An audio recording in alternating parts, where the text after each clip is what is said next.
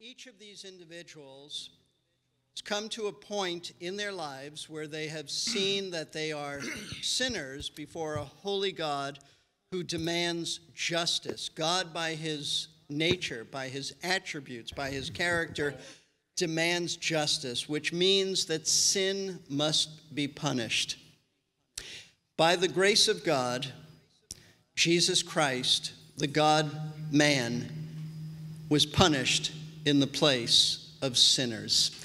And each of these individuals has come to that point in their lives where they have seen that they're sinners, but that Christ in his mercy has died on the cross for them, being punished in their place, and they have repented of their sin, and they have turned to Christ and trusted him alone for salvation.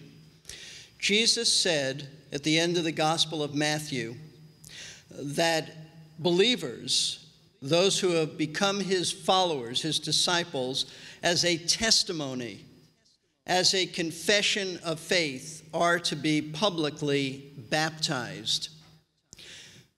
So what we're doing tonight is having these individuals come into the waters of baptism and tell you their testimony of how they came to faith in Christ. These waters do not save them. And I want to emphasize that. These waters do not save them. This is not the gospel. They are simply publicly confessing their faith already in Christ. I think of 1 Corinthians chapter 1, where the Apostle Paul said that God did not send me to baptize, but to preach the gospel. He made a distinction between baptism and the gospel. The gospel is the good news of salvation.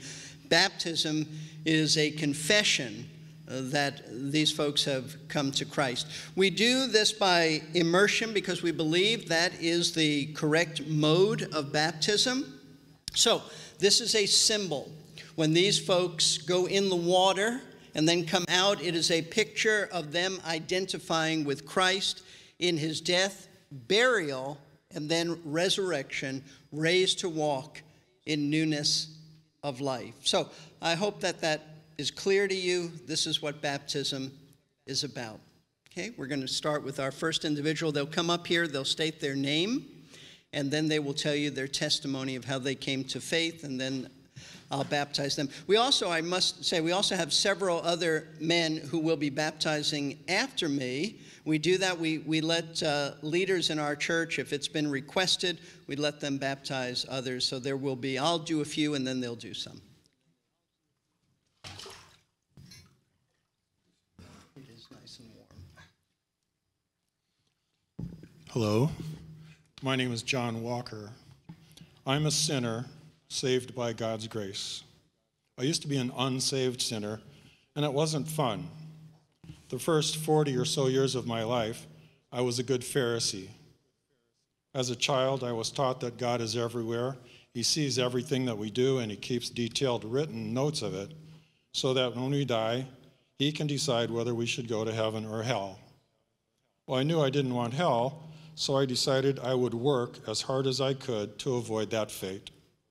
I would obey the commandments to the best of my ability, and when it came time to give an account of my life, I would tell God that I was there to claim the prize that I had earned. I would boast of my accomplishments. I would tell him that I wasn't perfect, but I was good enough. On occasion, I figured I was doing well enough that I could justifiably pray the Pharisees' prayer, thanking God that I was not like the others, the sinners. Despite all the prideful bravado, doubt and fear crept in. What if I got to the judgment and found out that I had been really, really good, but not quite good enough? What if I just barely missed heaven and ended up in hell anyway? Jesus was not a factor in my life at that time because in my warped view, all he did was reopen the lines of communication with God that Adam had severed and gave us the opportunity to earn our salvation by our works. He just opened the door, but we had to do the real work. I was proud and self-righteous, and at the same time I was fearful and uncertain. But our gracious, loving God did not leave me in this spiritually dead mess. He sent people and circumstances into my life that he used to work on my blind eyes and my heart of stone. He showed me that he wasn't about making bad people good or good enough, but making dead people alive. He showed me that I was spiritually dead, and nothing I could do could make myself alive. He also showed me that Jesus' death was not just the ticket for me to earn my salvation, but that his death was my salvation. He paid the price for my sins, and it was a free gift. Instead of fearfully striving to meet some standard of good behavior that was constantly out of my desperate reach, I could actually get to the judgment after death and plead the shed blood of Jesus and know that I would spend eternity with God. God removed the scales from my eyes. I could not trust myself and any works. God gave me the faith to trust in Jesus' saving death and resurrection. Jesus once asked the apostles if they would leave him, and they responded, "Where else would we go? Where else could I go?" I knew that my way was not the right way. Jesus is the way, the only way. He is the truth and the life. My trust is solely in his saving death and resurrection, and nothing I do can save me. Corporate training has a trust-building exercise where one person stands with his back to a line of coworkers with outstretched arms. The person is instructed to fall backwards, trusting that someone will break his fall and catch him before he hits the floor. God instructed me to repent of my sinful pride and to fall backwards into Jesus' arms. I did, and it has made all the difference. How do I know that I'm saved? John 3:16 says, "For God so loved the world that he gave his only begotten Son, so that whosoever believes in him shall not perish but have eternal life." Well, whosoever includes me, and I believe in him and only him. Since God saved me and replaced my heart of prideful stone with a new heart, I have joy, a sense of peace, no more anxious striving, no more holier than thou. Life is no longer about avoiding hell, because that issue is settled. My eternity is with God. The focus is now on worship, praising God, giving thanks, becoming closer to and more like Jesus through the help of the Holy Spirit.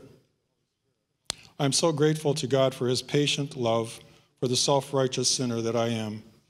I now look forward to the judgment that I once dreaded, where I can thankfully plead the shed blood of Jesus Christ, my Savior.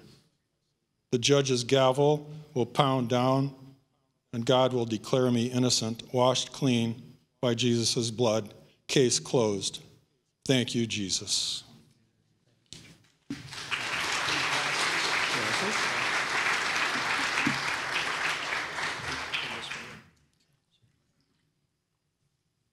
John, because of your faith in the Lord Jesus Christ, I now baptize you in the name of the Father, and of the Son, and of the Holy Spirit, raised to live.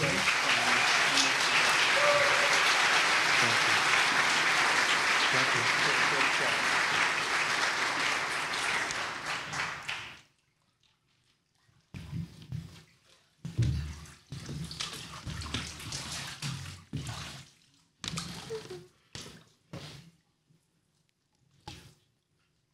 Hello, my name is Olivia Nicely, and I am in 6th grade.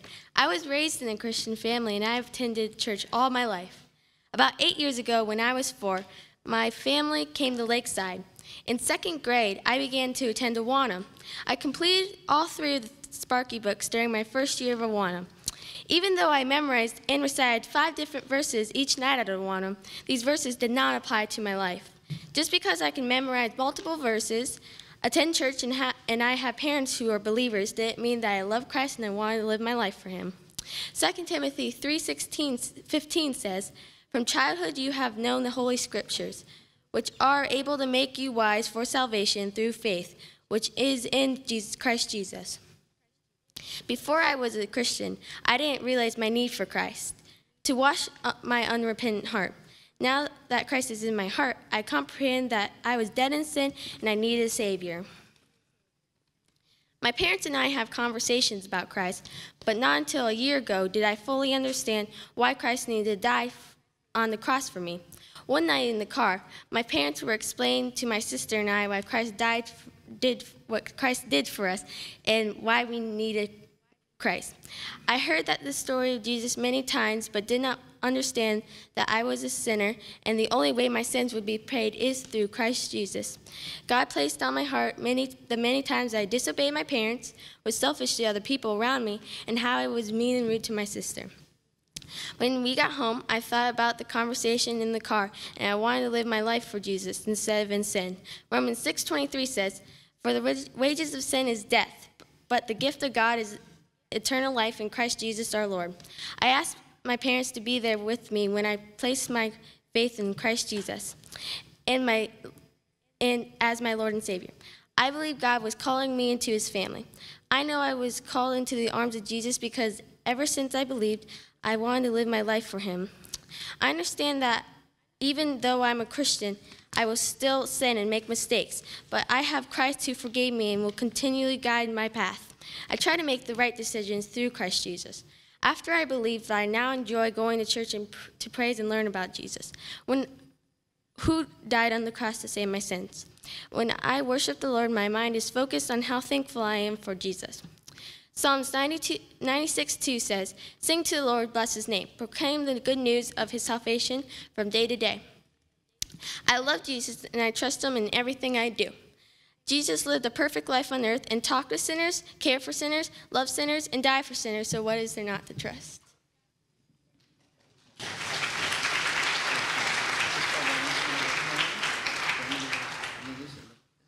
Olivia, because of your faith in the Lord Jesus Christ, I now baptize you in the name of the Father, and of the Son, and of the Holy Spirit.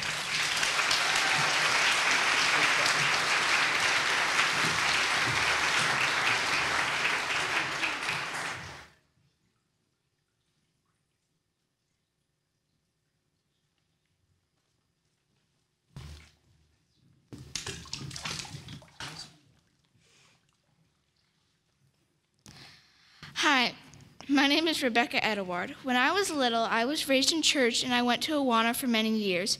At church and at home, I learned that I needed to repent of my sins and trust Jesus as my Lord and Savior. So when I was 5, I repented of my sins and trusted in Jesus, but I didn't really understand about my relationship with him. When I got to 2nd grade, my leaders in Awana taught about hell and the tribulation, and I got scared. I knew I had many sins, such as disobedience to my parents, complaining, and lying. I knew that I was really being disobedient to God. I realized that I was a sinner and I wasn't obeying all God told me to do or not to do. I deserved to go to hell, but God had grace on me. I knew now what it meant to trust in Jesus because only he could save me from my sin and help me because I couldn't do it on my own. Romans 6:23 states that for the wages of sin is death, but the free gift of God is eternal life in Christ Jesus our Lord. That verse told me that even though I had sinned and deserved hell, that God gave me a free gift in Jesus Christ. I needed to receive and accept his gift of salvation. Acts 16:31 states, "And they said, 'Believe in the Lord Jesus, and you will be saved, you and your household.' That then told me if I trusted Jesus, I would get to live eternally with him. I prayed to Jesus to forgive my sins, and then I knew now that Jesus was my Savior and Lord for good, and he would always be with me. Since then, I have learned that when you need help, you should pray and ask for his help, and he will guide you. Today, I'm trying to strengthen my relationship with Christ by studying his word, memorizing verses, and going to church and Bible study fellowship, so I can go stronger in my faith. God has changed my life, and now I know I belong to him."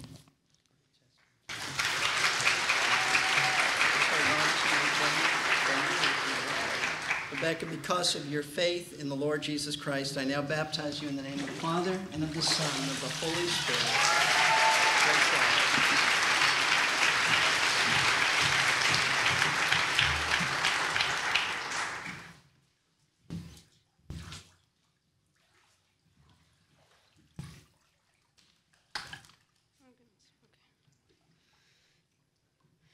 Hi, my name is Aiden Cooper, and this is my testimony. Trust in the Lord with all your heart and lean not on your own understanding. In all your ways acknowledge him, and he will keep your path straight. That's Proverbs 3, 5, and 6, which is my favorite Bible verse. For my 3rd or 4th birthday, I got a pillow with the verse on it. That's when it truly became my favorite verse, because it just kind of stuck with me. Back then, I didn't really know much about God. Sure, I knew about Noah and the animals and Jesus walking on water, but I didn't know a lot more. When I went to church, and I had a lot of friends and loved my teachers.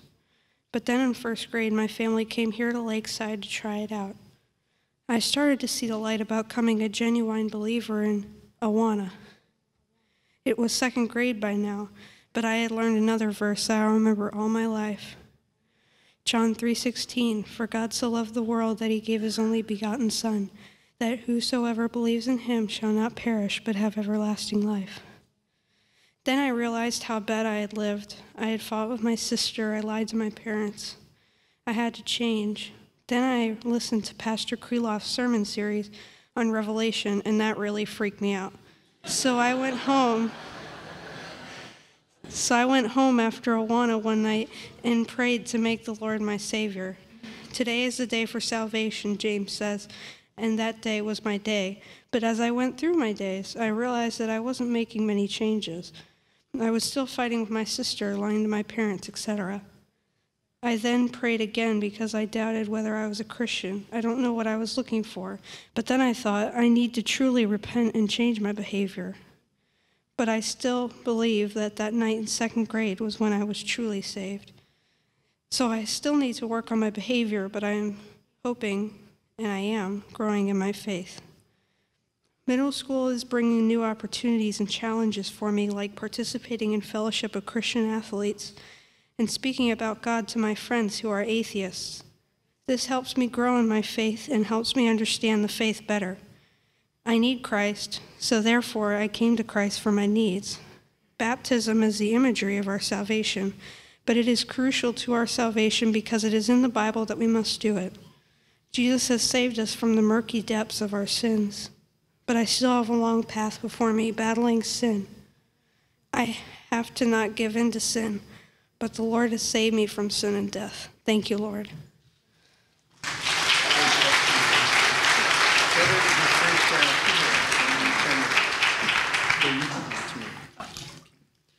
Aiden, because of your faith in the Lord Jesus Christ, I now baptize you in the name of the Father, and of the Son, and of the Holy Spirit. Raised high.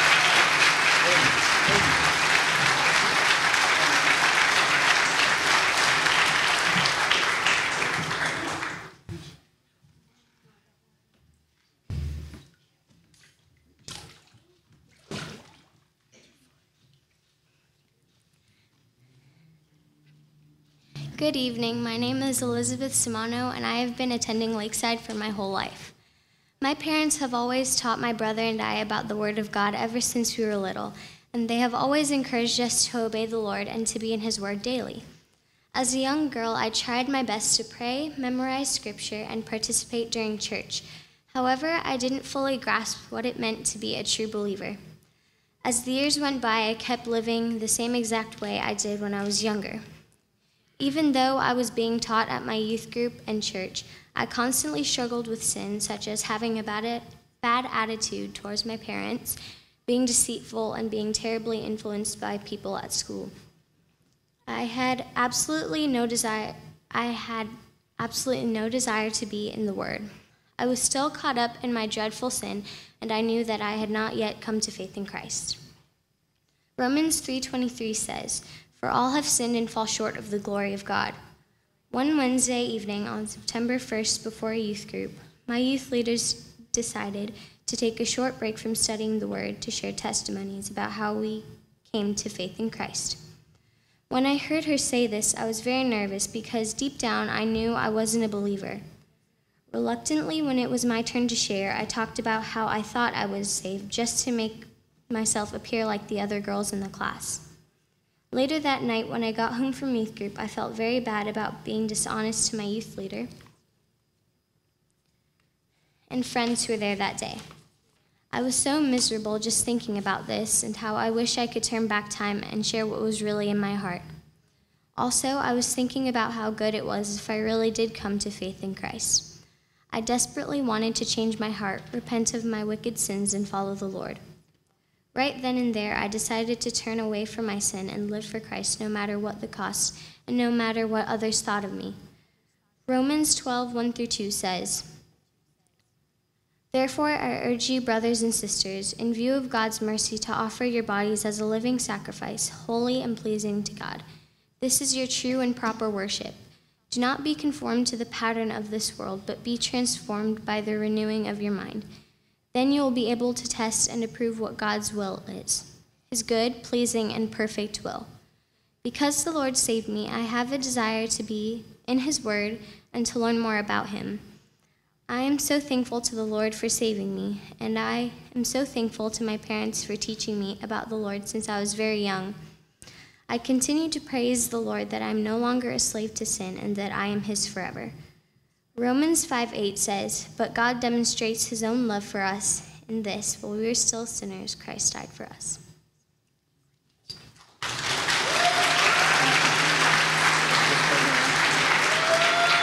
Elizabeth, because of your faith in Jesus Christ, I now baptize you in the name of the Father, and of the Son, and of the Holy Spirit.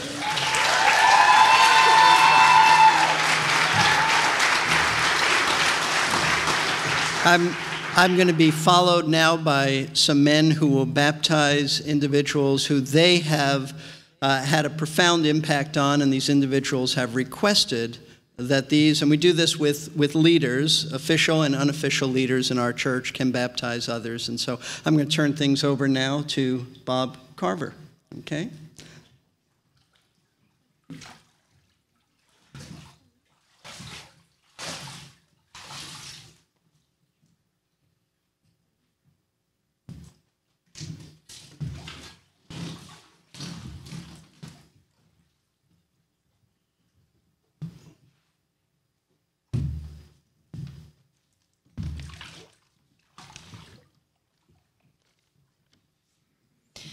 Hi, my name is Madison Kellogg.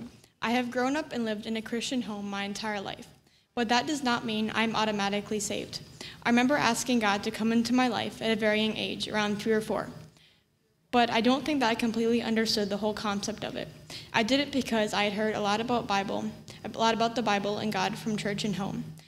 As I got older, I started hearing more and more about hell and that all sinners, including myself, would go there if they did not become a Christian, and that got my attention.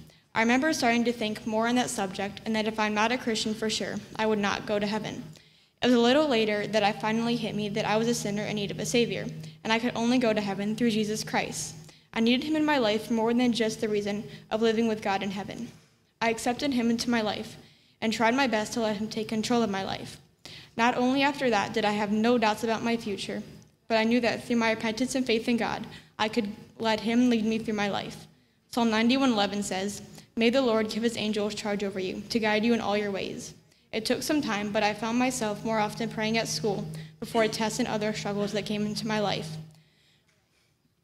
Over the past few years, I've been through a few very testing struggles, but repeatedly I see God help me through them and make me stronger each and every time. I hope that this experience with getting baptized will not only help me to realize how blessed I am to have God in my life, but also that I will have a greater love for him and those around me.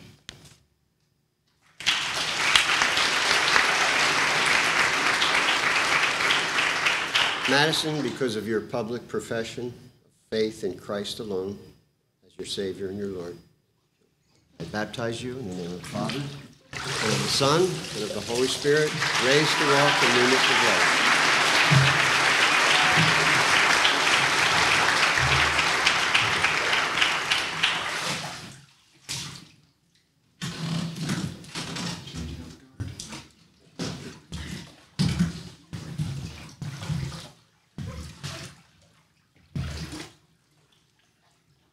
Hi, my name is Jack Tuttle. When I was going into the 6th grade, I started youth group at St. Paul United Methodist because that was where my sister was going, and also a lot of people I knew were there. The first summer I was there, they were going to a camp called TVR, and I began to get really excited because of all the games and fun we were going to have. I realized that this place is something more than just playing games and having fun. I went through the week learning more and more about God and what life was like for others before and after being saved by God. This really hit me hard, but I still had no clue where my life was headed. After the week was over, I got home and thought I was saved, but still was completely dead in sin. I had fallen deeper into sin and started to watch pornography. I realized what I was doing was wrong, but I didn't want anything to fix it. I went through a whole school year feeling the same way I did the last year. I went to TVR the next summer, but the same thing had happened. I changed my ways for a short time, but eventually fell back into the same sin. I still had not confessed my sin to the Lord and still felt completely lost. The pull was stronger to turn from sin, but I didn't care about the sin I was committing and still felt that God was just there to help me when times get hard. I went back to TVR with St. Paul for a third time and met my counselor, Aaron Bass. On the first night there, he started to ask us what our main struggles were. When nobody answered, he started to give his testimony, and I just sat there crying because his testimony was a lot like what I was struggling with. Aaron then asked again, and I told him and others in the cabin that I struggled with pornography. I sat there bawling my eyes out, feeling so shameful of what I had done. I then repented before the Lord with an open heart and decided to follow him with everything I had. Aaron approached me the next night about some verses that helped him with his struggles. Two of the verses he gave me were 1 Corinthians 5:11 and Colossians 3:5-8, because they were about being sexually immoral and talking with a bad mouth. These verses are very important to me because they are the first verses I was truly affected by and the first time anyone had talked to me about my personal struggles. That was the turning point in my life. I remember a few months after, I could truly see a change in my life, and I could see that God had saved me. Here I am today, 2 years later, still knowing the exact events that took place on that summer night. I still think about that night when I questioned my salvation and questioned Him. I still struggle from time to time, but not nearly as much as I used to. The difference is, I know when I sin and know when I need help with my temptations. At one point, I asked myself, where do I go from here? I prayed, thought, and read about what I should do because I knew that God would answer me in one way or another. God answered my prayers in calling me to become a counselor at TVR and a teacher of the Word so that I can spread His message and help other boys with the same struggles I did. I am now at Lakeside Community Chapel and Lakeside Christian School. It has been a huge blessing in my life to have people that truly care about me as a person and people that can help me grow in my faith. I was asked to be on chapel team by my youth pastor, Spencer King, and I joyfully accepted. This school year has been very different than others. I struggled a lot with grades at the beginning of the year, having almost all failing grades. Since then, God has put another man in my life, Dan Thayer, and he has helped me a ton when I get upset with my parents, getting schoolwork done, and also being consistent in my daily life. There was a day last year that I was very upset and angry with my parents, and I wrote a letter to them saying that they don't deserve my respect. Since then, I have confessed that I responded wrong, and Dan has helped me a lot with waking up and becoming a stronger leader at school. I also struggled to always respond out of love towards my parents when they discipline me. Since the argument with my parents, I've grown a lot in my faith. We are very honest with each other and admit when we are wrong, when we are in the wrong. In Colossians 3:20, it says, "Children, obey your parents in everything, for this pleases the Lord." I thank God every day for my parents, even when I feel that they have made a mistake. Without them, I wouldn't be who I am today. I'm on chapel team at school with 300 kids, K through 12, and it's been a great place to start teaching the Word and evangelizing to a few younger and a few older kids. It has been a great place to grow in my faith.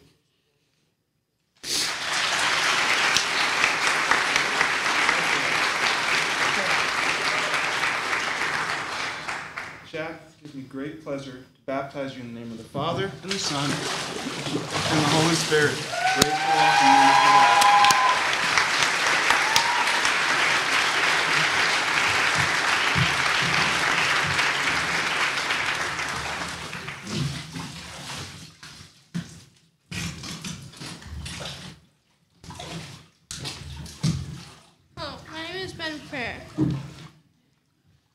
I always assumed, since I grew up in a Christian family, that I was a Christian. One day my sister told me that I had to pray to become a Christian. and that salvation was a gift from God. She led me in prayer, and I began to understand what being a Christian actually was. One day in 5th grade, I realized that I wasn't living like a Christian, and I wasn't sure if I was saved because I wasn't doing the things a Christian should be doing. So I prayed that Jesus would save me from my sins. Now I know I'm saved because since that time I have enjoyed learning about God and how God has saved us and who Jesus is. I read the Bible regularly, and I like coming to church, and I enjoy reading books about the Bible. I really enjoyed the book Chosen by God. God has worked in my life and convicted me of sins and helped me repent. All right.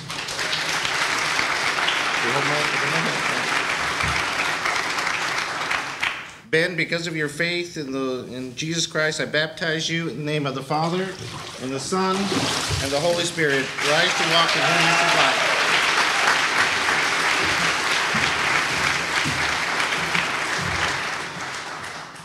So that concludes our baptisms for this evening. Please pray with me, and then we'll be dismissed. Dear Lord, we praise you and we thank you, Lord, that you have given us the privilege of hearing these messages of the miracles that you have done in the lives of these young and older people. And Lord, we pray that we would have the desire to preach the gospel to those we come in contact with, that we can be used by you to declare your truth as you turn people to yourself and bring dead people to life. And Lord, we pray that these people who were baptized today, that they will continue to act in obedience to you, and that they will live lives that are characterized by being followers of Jesus Christ when times are good and also when times are hard. And Lord, we praise you and we thank you that you are alive and in control. In Jesus' name we pray, amen.